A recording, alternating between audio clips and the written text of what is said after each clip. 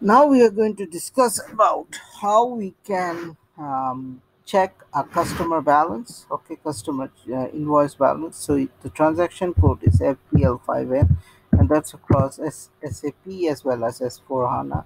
So here you can see customer line items, okay, and here we'll just execute for the customer, okay. So here this is for all the customers.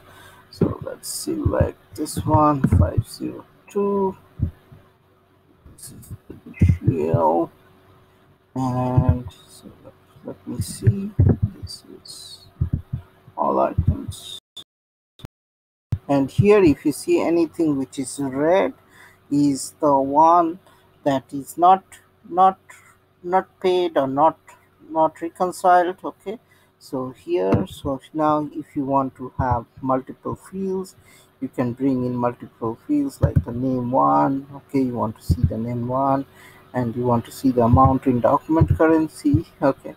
So you click on copy and you can see the name one and the comma amount in documents. So anything which is red is outstanding, which is anything which is green is good to be see, or anything which is green will have a clearing document, and anything which is red which will not have a clearing document.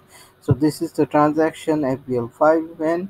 In order to find what are the outstanding and what are the cleared item for a particular customer. So stay tuned to my channel and happy SAP learn.